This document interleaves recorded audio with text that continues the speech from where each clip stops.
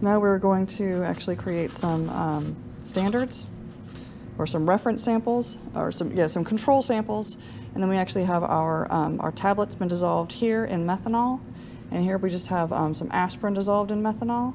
This is just pure methanol, and then we're going to use morphine, heroin, and codeine because we have a potentially positive opium alkaloid screening test, and then we have PCP, cocaine, and methamphetamine because those were the suspected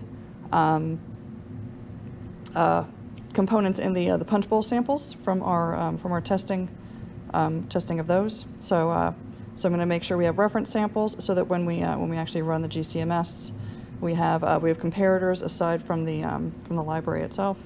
Well, all I'm doing is transferring our samples from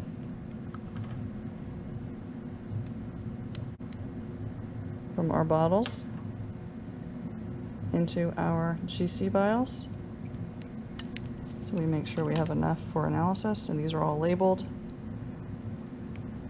This one for morphine, heroin, etc.